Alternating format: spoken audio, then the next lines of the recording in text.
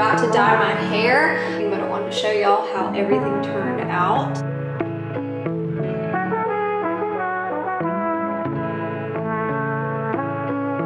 I'm so excited about what we are about to do, so.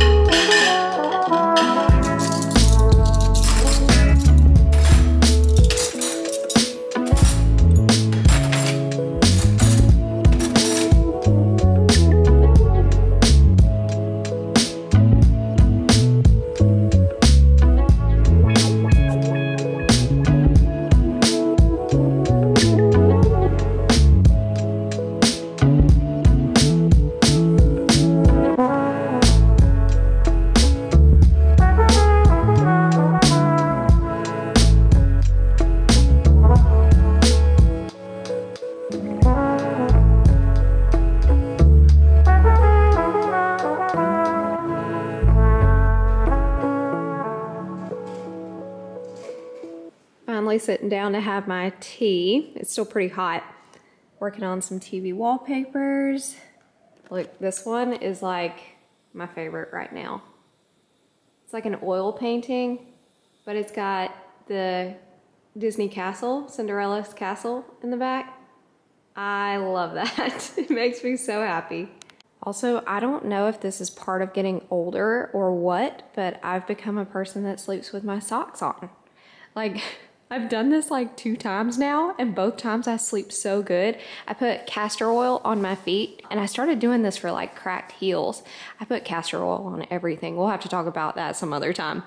Maybe in this video, we'll see. I was doing castor oil on my heels for my cracked feet, and cracked heels, cracked feet. And I put socks on after, and then I just go to sleep. And both times I've done that, I've slept so good. I'm like, am I becoming that person that sleeps with their socks on? And you know what? It actually helps a lot. Like, I wish I had done it before, but I'll do this like once a week. Like I do it all the time. Like I said, this is my 2nd time doing it, but I've only done it like, I did it a week ago and then last night. And it really helps a lot. All right guys, we are in my bathroom. I'm about to dye my hair. I've been dyeing my hair on my own since we left Savannah, because obviously like when you're traveling around full time, you're not making appointments to have your hair done. And since we got back, I've just been doing it on my own since then. I went and got it done like as soon as we got back in the States, but then after that, like I've just been doing it on my own because it's so much cheaper.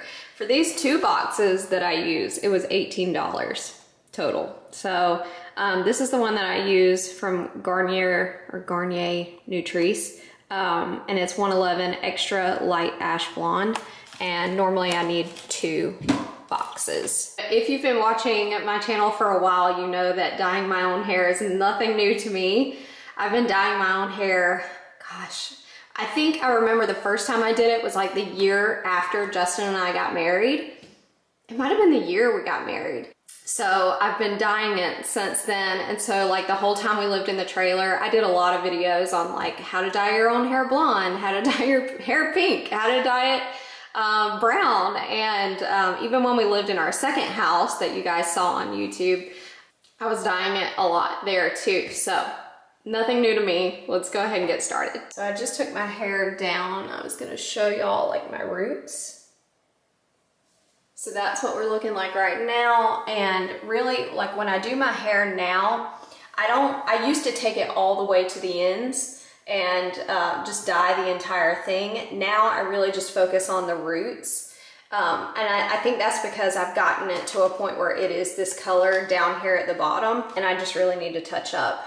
So I'm gonna do that. I kind of just start at the roots, and I'll actually start with all of this like back here. Like you'll see, I'll pull my hair up, and that way I can focus on all of this under here first, and then I move my way up to the top. So I'm just mixing up my bottles here. I like to go ahead and do them both at the same time. That way if I have, you know, hair dye all over my gloves, I don't have to like do the next one too. So I've got the first one I'm shaking up, but you know what? I'm just kind of having like a full circle moment right now, because I just realized I started dyeing my own hair, and I looked up on YouTube how to dye your own hair blonde, and I came across Anna Siccone's video. Y'all know, like back in the day, like when I first started YouTube, like that was the person that I loved to watch, and I loved their family vlogs. We had both, like our two kids, like her first two kids, we had our kids at the same time. And so I watched a lot of her pregnancy updates and stuff. I don't really keep up with them now, but back then I really enjoyed watching. I found her video on how to dye your own hair blonde, and then just found their family vlogs from there. And I'm like, if I had never looked that up, would I have ever watched them? Would I have ever found them? Would I have ever started my YouTube channel? So I have brushed my hair. I hope y'all can hear me because I'm talking the other way, but I've brushed my hair and I've pinned it up, and I only have this down. So this is what we're gonna start with. And this is kind of hard to film. I can't stay backwards, but I'll try to keep you guys updated. Okay, so I'm gonna put my gloves on. And I won't be able to touch the camera after that, so. We'll see what happens. Okay, so just opening this up, and then I'll take about that much. And then I grab half the hair and I just start working it into the roots. And you'll kind of know, like if you're trying to do this, you'll know because you'll feel it on your skin. And I just like to do it like up here on top, and then I'll do another one over here on the bottom. And then I'll just try to like massage that in. See if I can get it focused that much. So a good bit.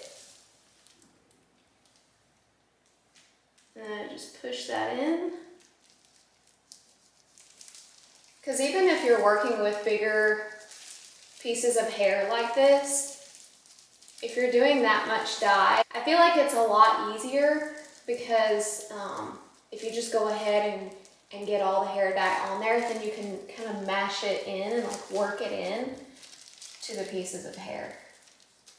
If you're not wanting to dye your own hair, I'll make sure I put like little chapters up here on the screen, so if you're not into this, you can just totally skip it.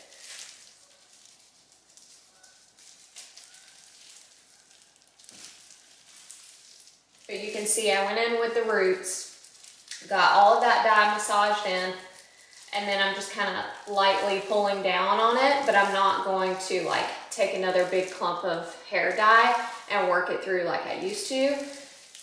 That's all you need. It's just the root. So now I'm gonna do the other side. I'm gonna go ahead and do the back side on this one first. And you know what? I might not even need a whole lot more, because I got a lot in there this time, and I'll be able to work that through. Wish I could show y'all how I'm working it through.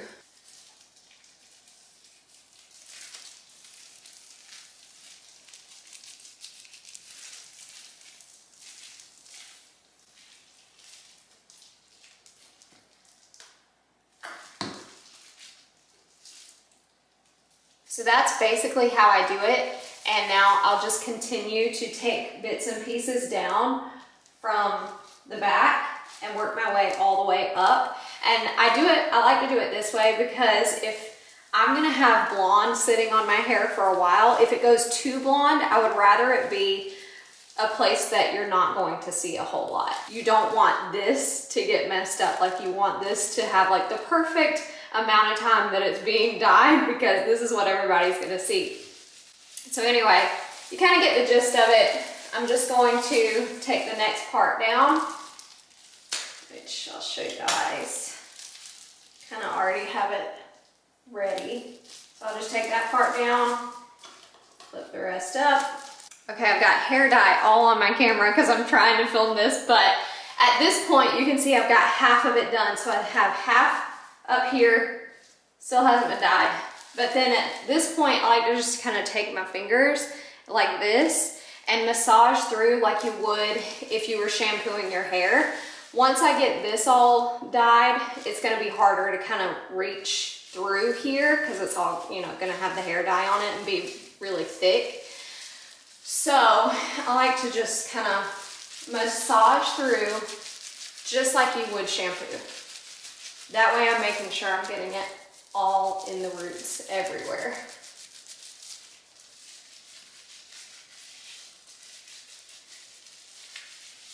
See if I can turn around and give you guys a better shot of what I'm doing. So I feel like I've gotten it pretty good. Now we're gonna move on to the rest. All right, so I've got all of my hair done now. And I'm just like massaging it through right here, up at the top, make sure I got it all in my roots. And then, you know, I don't like to like have it slicked back because then you can't really see like what it's doing that good. So when I pull it up, just to get it out of the way for the next 20-25 minutes, I like to just kind of separate it. That way I can keep an eye on how it's looking. And I look crazy, I know. But I've just kind of like separated the roots. That way I can just see what it's doing.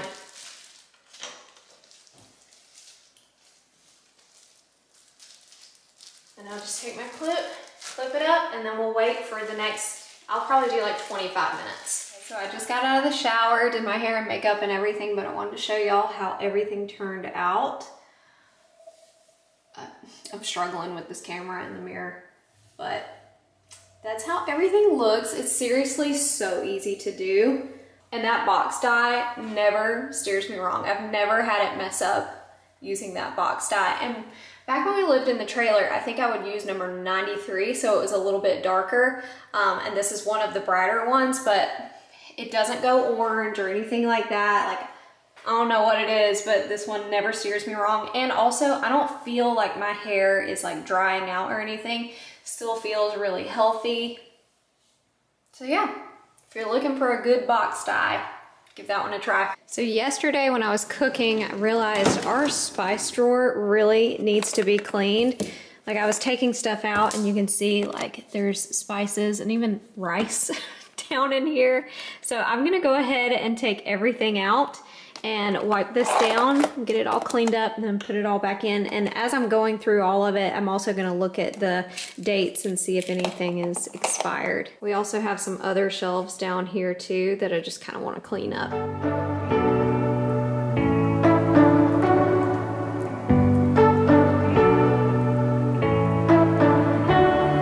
You say you don't wanna get in trouble, that you're doing fine cause you got me.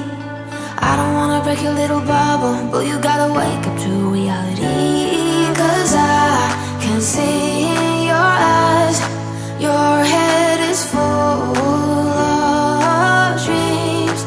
Tears are a proof of failure, you just gotta let them flow without judge. There's so many ways to be happy, you can do whatever you like, you don't have to be ready, you just gotta trust the right, don't have to be scary, you just gotta follow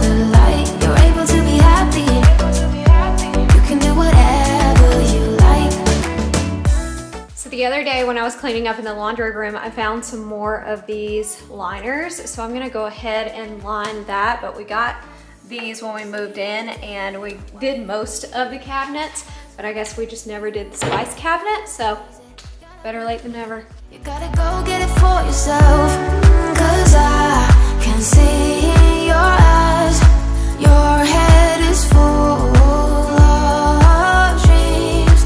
Tears aren't proof of failure, you just gotta let them flow without judge. There's many ways to be happy, you can do whatever. I always feel like it's so good to go through your spices occasionally and just anything you have in general. The best thing about organizing to me is finding things that you forgot you had. Like I was about to buy new pepper because I thought this was the only one we had because it was just up here at the front and this is the one that I'm always grabbing. But the other two were more towards the back. And I almost put this in my grocery order. Not only do I still have some of this, but I also have some more here too. And I found some, what was it? Oh, the sesame seeds. I have 2 of these, and I can actually just go ahead and combine this one in here because there's room in this bag. And then I think I have 2 things of ginger back here too, so it just reminds you what you have, and that's really nice. You are like me, and I am like you. There's many ways to be happy. Whatever you like, you don't have to be ready. You just gotta trust the right, don't have to be scary. You just gotta follow the light, you're able to be happy. You can do whatever you like. You don't have to be ready. You don't have to be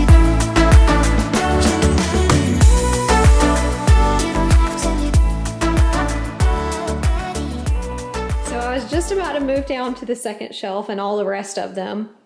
And I was like, okay, I need to cut a liner out. And I was like, why didn't I just take this liner and use it like as a guide to do the rest of them? I'll definitely do that now, but I definitely wasn't thinking about that.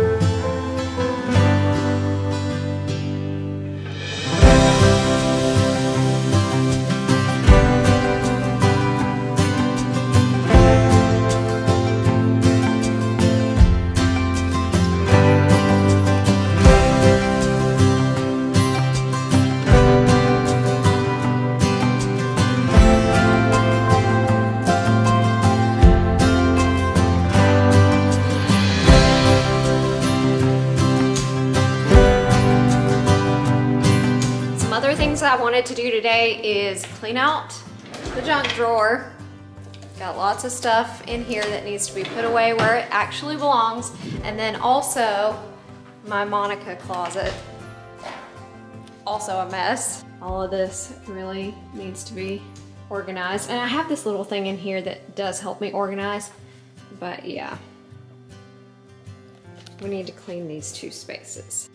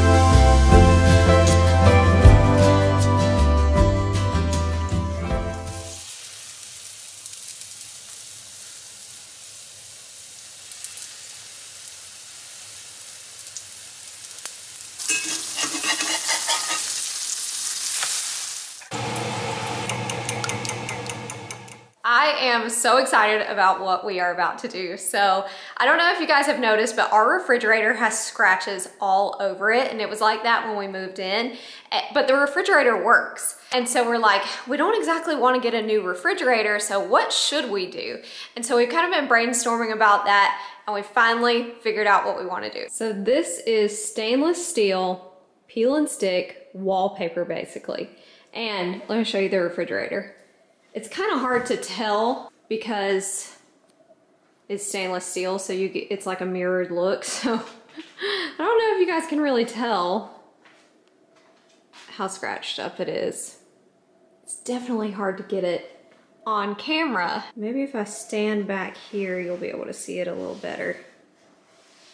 Yeah, I feel like you definitely can. But it's even worse in person. So we're gonna go ahead and put this stainless steel peel and stick paper on it. So I thought this would be fun to share because if you have a refrigerator that isn't stainless steel, like maybe it's black or white or something, and you want the stainless steel look, then just get this. I think it was like, what was it, like $25 on Amazon, babe? Something like that, yeah, it wasn't much. Yeah, it was like $25 on Amazon or something. I'll link it for you guys. Our plan is to just lay it on there. Well, first I'm gonna clean this off. That way we have a clean surface. And then Justin said we should be able to take the handles off, and then we'll be able to lay the peel and stick paper on there, and then just kind of cut along here where we need to.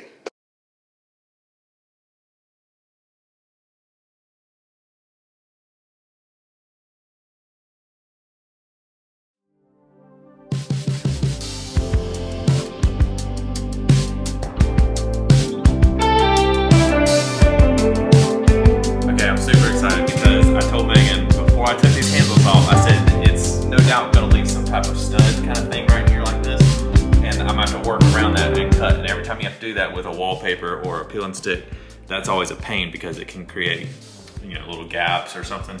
But whenever I pulled it off and look, there's a little Phillips head on there. So I'm pretty sure I can just grab a screwdriver and unscrew the stud off, and it'll just be a hole. And that way I'll just be able to run this thing straight to the bottom and won't have to work around anything.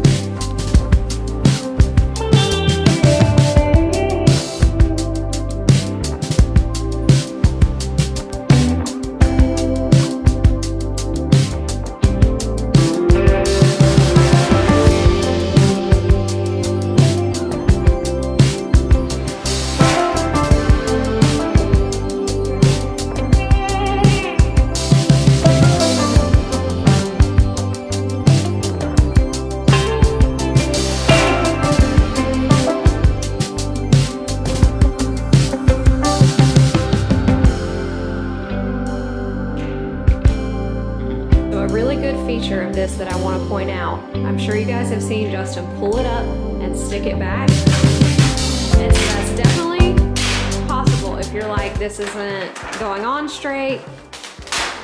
It'll peel up and then it sticks back really well. There's like no residue or anything. Oh, there's no residue on the back side or anything? Yeah, you'll be able to remove it whenever That's you ever want to. Awesome. This is such a good hack for like renter-friendly people too, because you know, if there's no residue, you're not messing up the refrigerator or anything like that. So good hack for renters.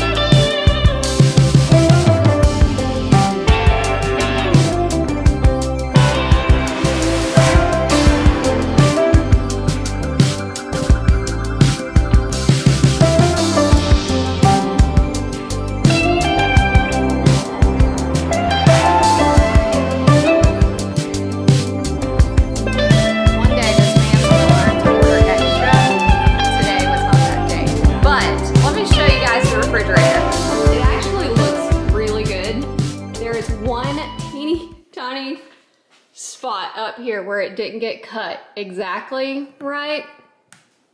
And so we're gonna go ahead and order some more and just redo that door. But this door is perfect.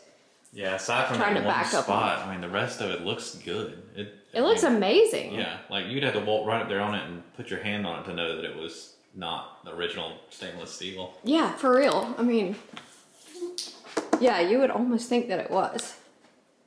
It looks so good, babe. But yeah, we'll go ahead and order another roll of it. And then when that comes in, we'll just take this sheet off and put the other one on.